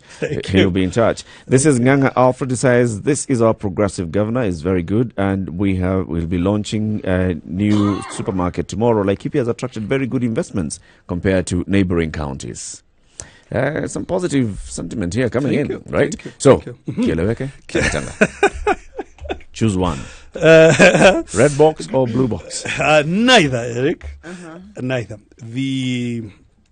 Of course, these formations are the result of 2022 succession politics. And here's my view: is that everybody has a right to aspire, and we shouldn't, sort of begrudge them simply because they are pursuing their own ambition or career. What I do want to help persuade political leaders, some of the things we are seeing, fracas in church, for instance. I mean, I think that's so much shame on you. Behavior. I mean, look, even if you don't like me, why would you want to go and disrupt a church service? I mean, what good that comes out of it? I also think on the other side, why do you need to provoke reactions? So I am seeing, my view, conduct unbecoming, and it is way too early. We should be answering the question, how many jobs have we created this year? Sure. We've been solving the problem. Why do we have jobless growth? Why is this economy growing and it's not creating jobs? You're not going to solve that by calling your colleague names in a church. Yeah. So you're aligning. I am way above that myself. I am way above that, Eric. I can't get involved in search. After all, you're not a member of Jubilee. I am an independently elected governor, and I honestly believe in what I've told you. I think it's conduct unbecoming. So get there, Jerry. So, no, I was hoping to see you actually on the podium with ODM, in all honesty. during the Kibra elections. A lot of governors came out. It was a time to align themselves. But you have said categorically that you'll be running for a second term. I am elected independently. Absolutely, I appreciate that. Yes, and I don't need to follow some tribal leader to put my ideas on the table. No, thank you. Perfect. Perfect. So you don't align yourself with any of the national leaders? I am elected independently, Eric. He doesn't have to. But having said that, where do you lean towards? Kieleke or Tanga? Neither. I actually don't lean to either of them because neither of them, Jerry, is putting anything worthwhile on the table. Right. Say I held a gun to your head. If you held a gun to your head, if you held a gun to my head, I'll tell you this. If you can tell me how we will solve jobless growth, then you'll have my ear. And you can see the Kieleke side seems to be leaning on that in terms of development as opposed to rallying and electioneering. No, you can see the Kieleke side. If you haven't decided, I can help you decide. Nobody has been able to say, how do we improve the structure of the economy so that growth results in jobs and higher incomes for people? Do you not see between the two divides that one is more development orientated while the other one is electioneering for 2022? I think they are actually... They are both politicking. They are both politicking. They are not... So then doesn't that point to the fact that our leaders then actually really are not interested in terms of the development agenda for this country? I think you can be forgiven for seeing it that way. Forgiven? Or encouraged to continue saying that and put it out in the light to say that we need to vote in leaders who are actually going to push for such an agenda. Exactly. You know, it's like you're trying to put a cap on political utterances. There are things politicians will say, and we understand that's politicians speaking. The fundamental difference is when we see them doing what they have said they would do. Now, if you're asking this debate, the two groups, what is it in terms of actually encouraging even something as simple as political egalitarianism or development? What is it that they have said they would do along those lines that they've actually done? Which one? So if there isn't, then they're just talking. And then we should be able to decipher between when it's just talking and somebody's actually trying to say, I'm trying to get this country to move forward. Very many of our political class solve problems by talking at them or talking about them. Hoping this problem will now get some kind of popcorn effect and then move. And when you ask a question, they give you more talk. Waxing lyrical. You know, I'm sorry, Jerry and colleagues. Look, it is so-and-so's bedroom. So, how many jobs does that create? Tell me. What incomes does that add? Pure kabisa. Honestly. You politic to get to leadership so that you can actually create the jobs. That's must what it happens. be that level? You can't ignore politics. No, to be in politics is not an invitation to be mediocre. To be in politics is an invitation to manage at a very high level. To be excellent. And to bring solutions to the table. There's something you said that I liked very much in terms of the relationship between leadership and politics, that you can be a politician without leadership, but leadership requires some politics. And that's what I'm alluding to. In terms of even at the helm of national politics or of national leadership, there will be some politicking, which is what we're seeing with these two factions. I was hoping you'd be able to declare the truth of the matter, that you're Kieleke, and the truth of the matter, Jerry. Coming from Jerry about you. Yes, please. The truth of the matter is that I am an independent. The truth of the matter is that I am interested in leaders, not just who in frontline politics, but in leaders who want to provide a reasoned approach to the future of Kenya. And I think if you look at my last, the last two general elections that I've participated with, you will see that is actually my political history. Right. How did you get into politics? Well, look, I was working for IFC for quite some time, and a lot of my work involved trying to improve policy. Policy for leasing, policy for mortgages, policy for bond markets, and so on. And it was clear to me that it's not enough for us as middle class, particularly technocrats like you and me, to complain that there are too many politicians on the table and they don't understand. I think many of us have to step in. Enter the foray. So that perhaps then we can have a better conversation. Right. Easier said than done, of course, but that's actually the way it went. Right. Yeah. And that's how you got in. And, well, Fantastic. how I got in was that I went to campaign in Laikipia West. And what is and evident? some things were shocking, and some things. But your electorate seem to have agreed with you. Because when you get elected in a place, a geographical area that has that multiplicity of ethnicity, that's why I asked the question. It speaks volumes about what it is they perceive. You had been an MP. Yes. So you had a yardstick from which they could judge. Absolutely. Yes. Yes. So that's why when I asked, has it given you an advantage when it comes to national platform? The answer should be yes, it does. Yes, it does. But you're not interested in national politics come 2022. Jerry, as there's things no stand. politician who As is not things in stand. interest No, you in said higher position. you're running He's for seeking your re-election. second term. Yes. I am seeking re-election. As a Jerry. launchpad too. It understand it like this. I've refused to accept it. Every politician, every person has ambition.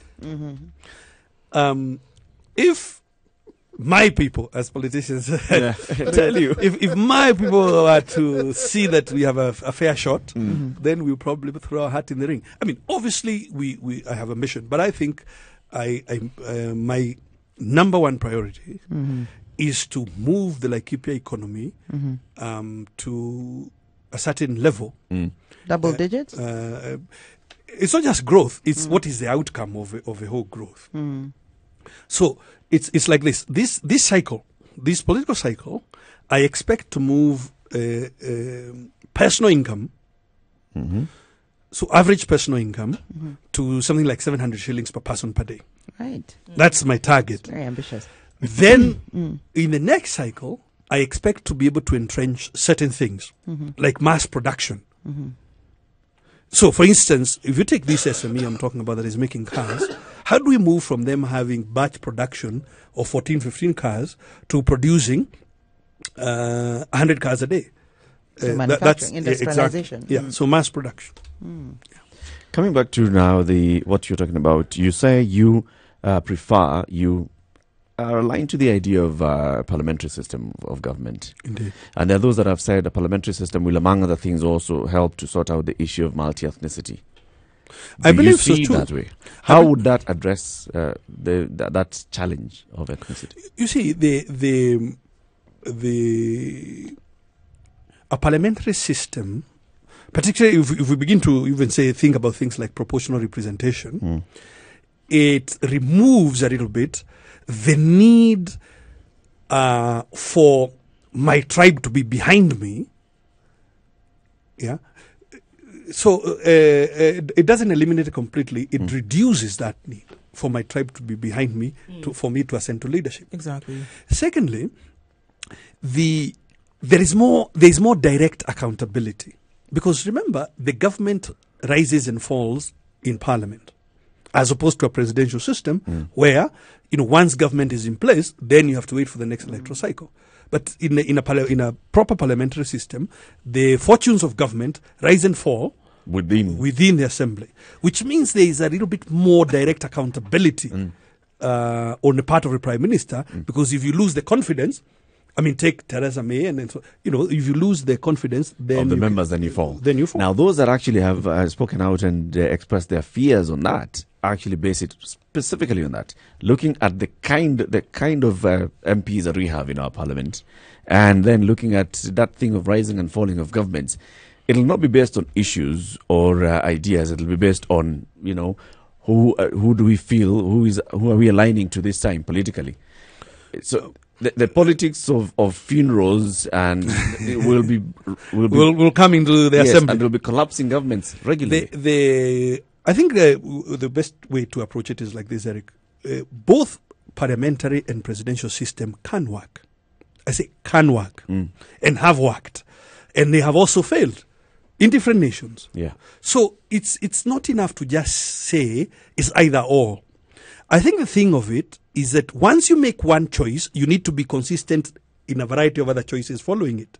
So, for instance, if you go for a parliamentary system, you sort of then have to say what safeguards And some countries have gone to how many motions of no confidence can be brought, for example, within a certain period of time. Of Parliament. Yeah, so that you don't just wake up every day and then you do You're it. competing So- on motions and counter motions. Oh, Just counter how motions, yeah. rigorous the process is. Yeah. It's not an easy process, in that if there's layered steps and so on, it's not something you can wake up, as you say. And just But you see, we are preempting a discussion on what will be the outcome of certain things being put into motion. Did we know county systems would work the way they do? We didn't.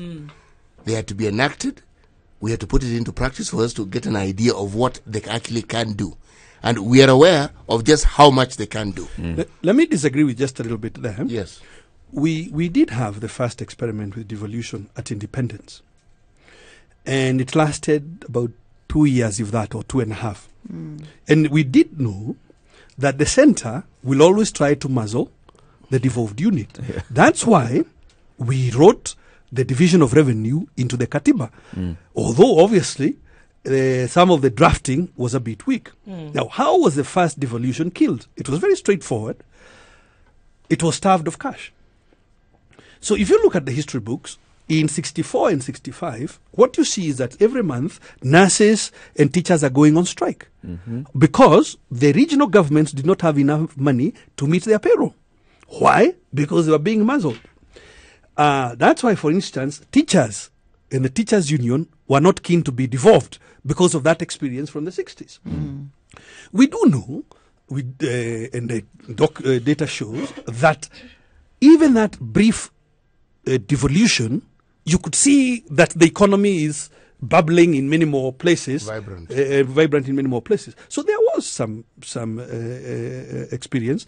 And I tell you this, if you look at the behavior of the National Executive this year, and the use of this weakness in Article 221 of the Constitution, you can't help but wonder, is history repeating itself?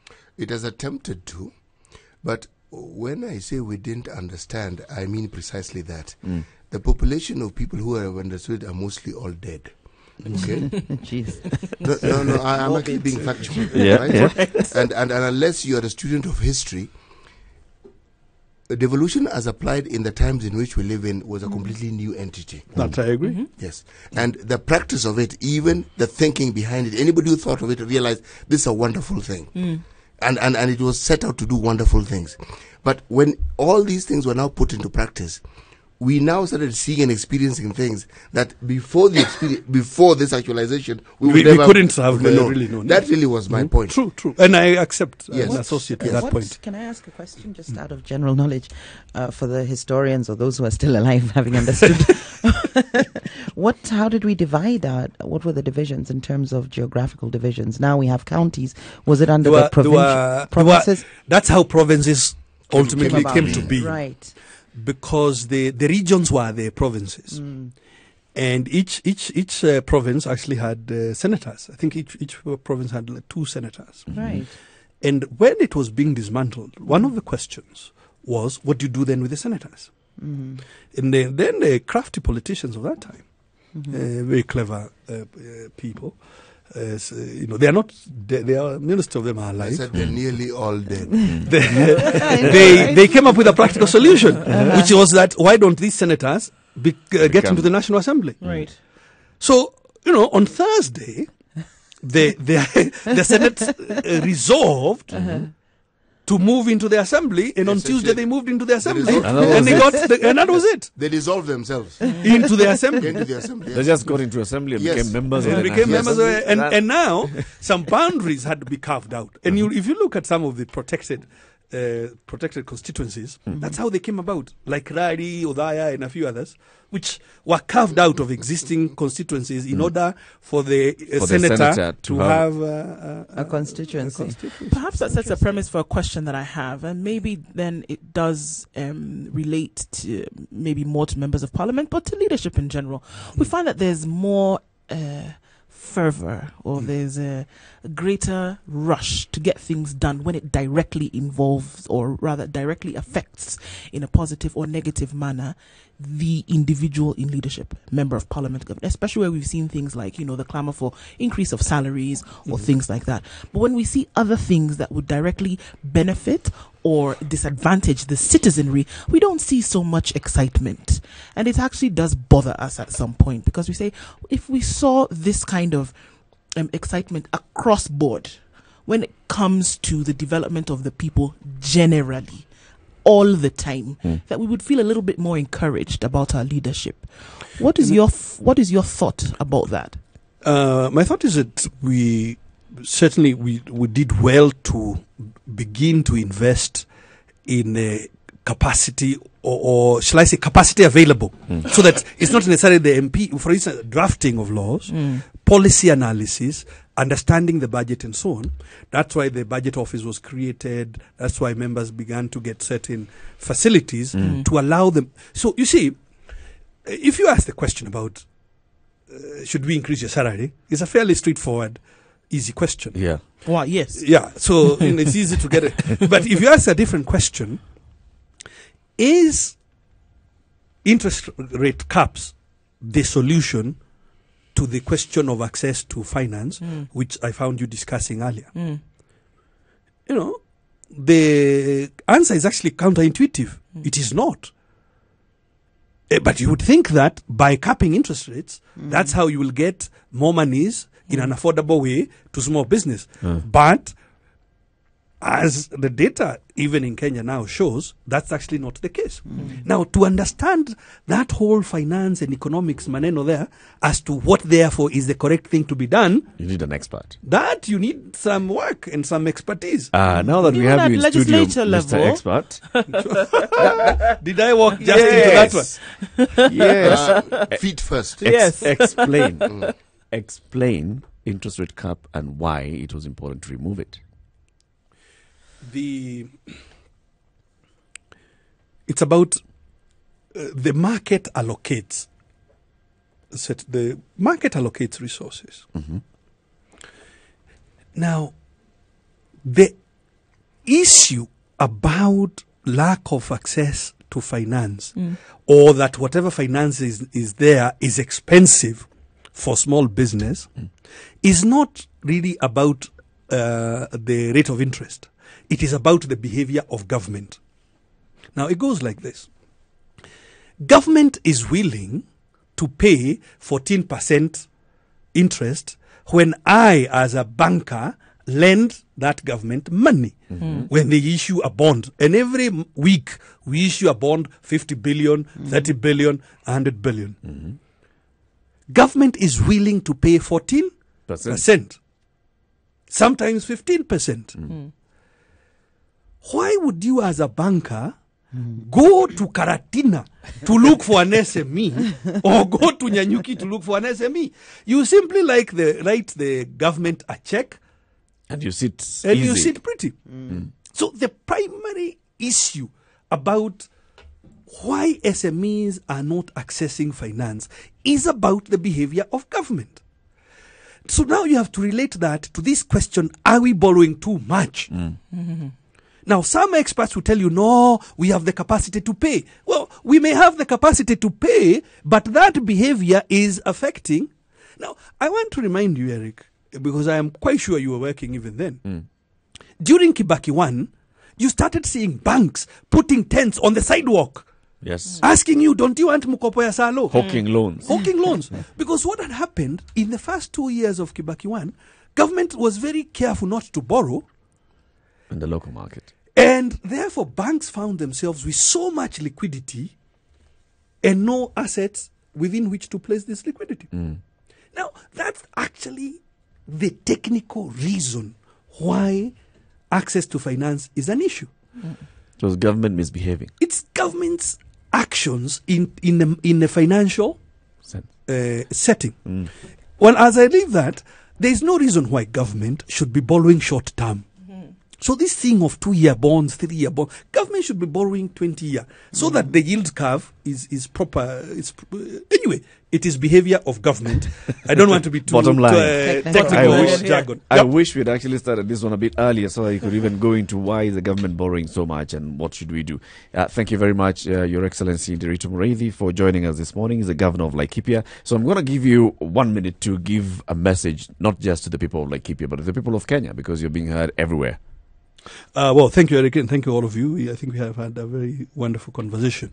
What I'd like to say to all of us as Kenyans, as we approach this season to debate whether or not we want to change certain things in the Constitution, and as different political formations ramp up for competition in 2022, we must really remember we are one country, and that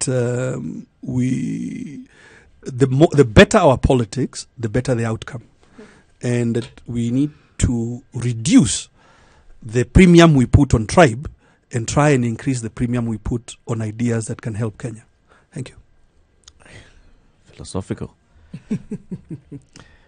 C.T. Muga, what will you say? Actually, the historical perspectives that His Excellency has brought into the discussion has made an understanding of some of these debates that we have, like, say, the formation of the county system and the debate around it much clearer. And then, given the background he intimated about, it's clearly something he understands and has probably helped propel his work as governor in the county of Laikipia forward, because somebody with that sort of understanding actually has the gift of ensuring that things are actually done the way they should. Jerry? Thank you. I'm thoroughly impressed. I really enjoyed the sort of chat we've had. Of course, you refused to go towards my political questions, but you invited us on the 10th and 11th. What I'd ask at this stage is perhaps you speak to our bosses on the way out so that we get those days off and we can attend. We'll come and have a situation room. What is it? A native technology fair? Indigenous technology fair. Excellent. So the thing is that the thing is that whatever is being shown and whatever you're doing is indigenous, is something that local solutions. Is Thank you very much.